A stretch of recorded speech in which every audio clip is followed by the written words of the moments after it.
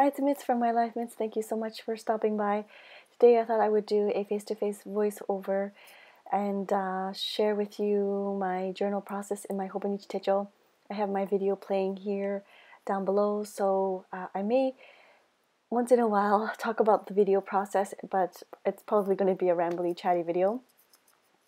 I just wanted to say thank you so much to those that have left some sincere comments about the issues, or not issues, but just about being down in the last couple of videos. I'm starting to feel better. It's nice and sunny today. I was able to get out the past few days just alone, I guess, and I was able to see some friends, which helped a lot. You'll see in the journal, this is I'm trying to catch up, and I filmed this quite a while ago, probably end of February, and here I'm actually journaling about February 20th, and I was able to go to the Traveler's Factory Shop in Narita and also visit Momo Loves Paper and My Decorated Mess. I will post their links down below, and so I was able to meet them at the actual Narita Airport store, which was a really, I guess that really helped. It's nice to see friends. It's really nice to see friends, and that kind of helped me get back into things little by little. I'm not saying that I'm like 100% better, but I'm getting there. I think it was really helpful to know that I was not alone and that there were other people that were experiencing the same issues of feeling a little down. It's, probably February, the February blues, the winter, the weather is really cold and you don't get out as much, you don't get out and get as much sunlight. Here it was quite gloomy and rainy, and so I was spending a lot of the times indoors with my kids playing indoors, and it was probably a lot of different factors, and so I'm starting to get better. I'm trying to get out a little bit more. The weather's starting to warm up, so I'm able to get out and just even take a walk to the convenience store if I wanted to get something to eat or get something to drink. But yes, so I just wanted to say thank you so much for all of your sweet and kind comments. I just really appreciate it. So thank you very much.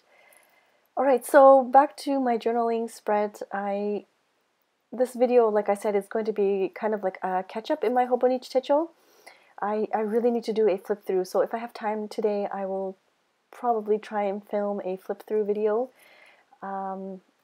because I haven't shown my pages since I think of end of January, so I have over a month to show you.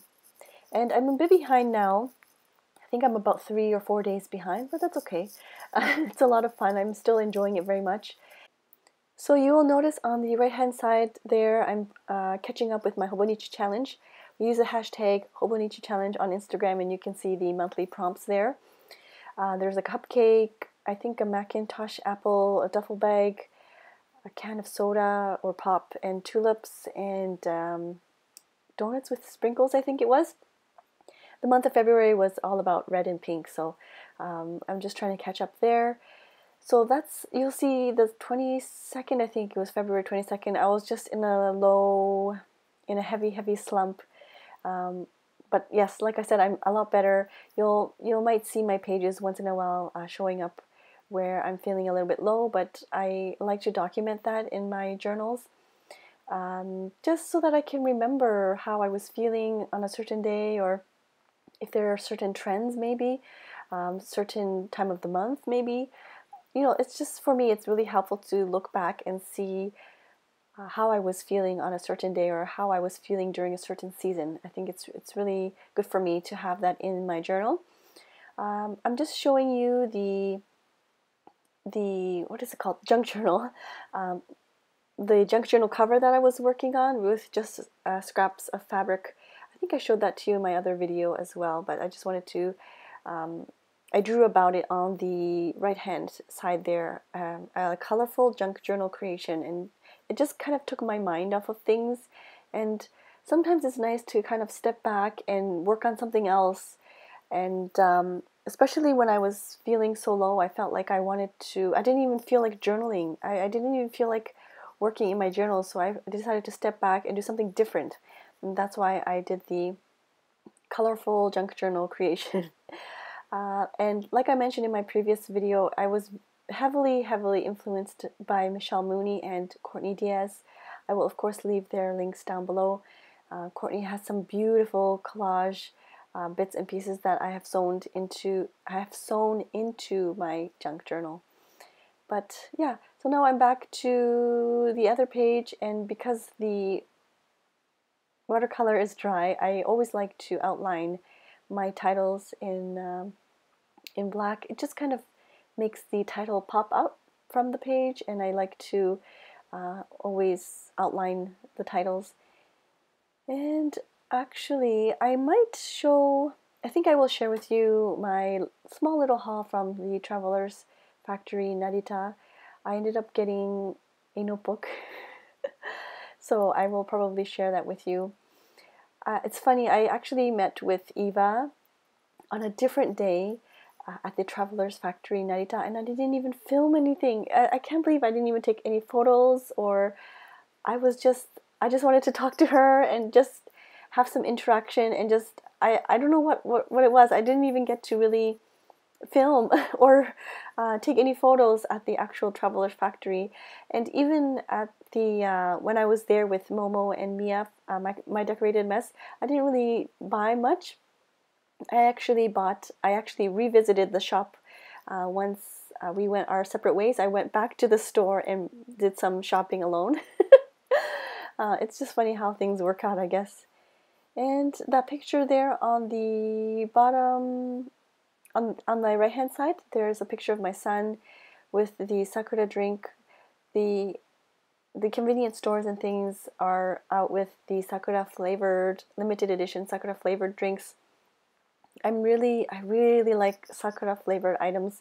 The top left hand corner, you'll see the Sakura drink flavor, the Starbucks one that's sold in the convenience stores, and they don't sell them anymore now. It's March. I think it's a February thing.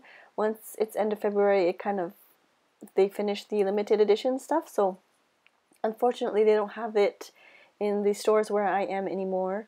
But so I decided to stick the photos in there. I like to add washes of watercolor, and I journal on top of that later on once the watercolor is dry. This thank you card is from Techo. I will post her Instagram below. If you are a Hobonichi or just a journaler in general, she has so many wonderful Instagram photo. Her Instagram feed is really great if you want to get creative with your Hobonichi Techo. And so she sent me like a nice packet with some tea, and this thank you card was part of the tea packet. So I decided to stick that in there. I'm using some washi tape to stick down the calendar sheets. And I think I end up taking out my stickers and sticking some stickers all on the pages. I like to stick stickers in spaces that I feel like are kind of empty. It just adds some color, and it's really cute, and it's really mindless, and I really like to do that. I forgot to mention, Momo gave me a box of Girl Guide cookies.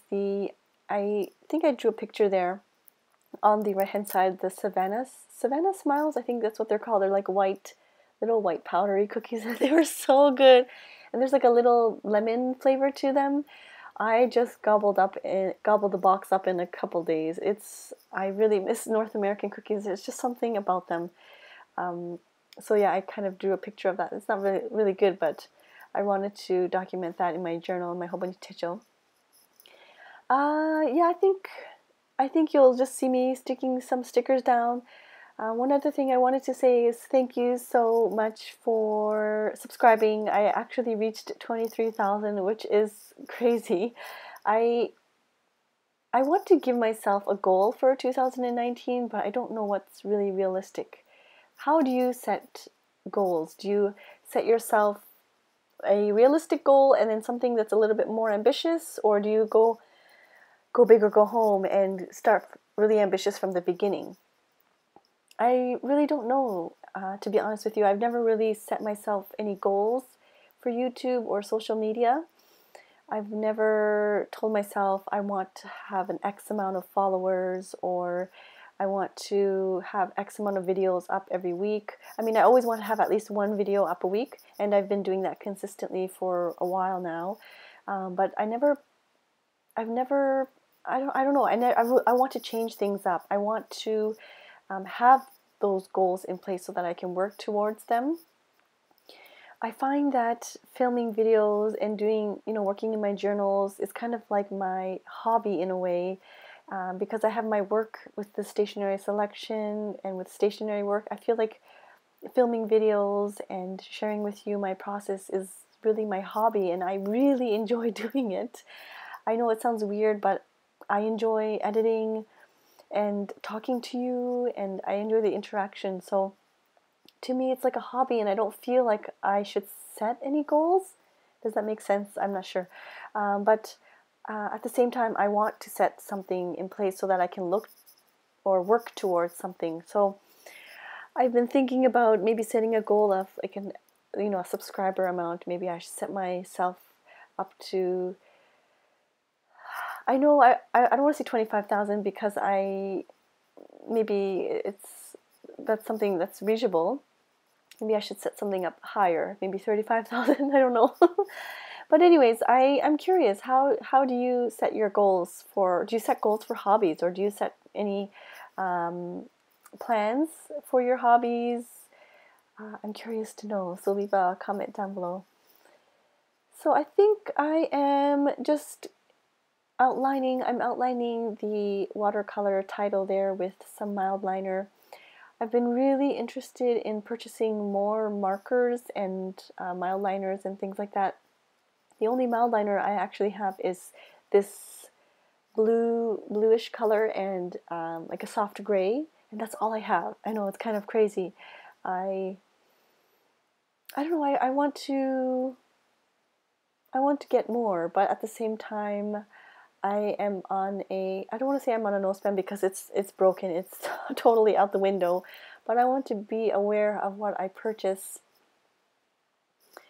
So yes, so I'm curious, do you have the other mild liner colors? Do you have a favorite color? Do you think I should maybe start with purchasing a little, not the whole set, but maybe a couple more?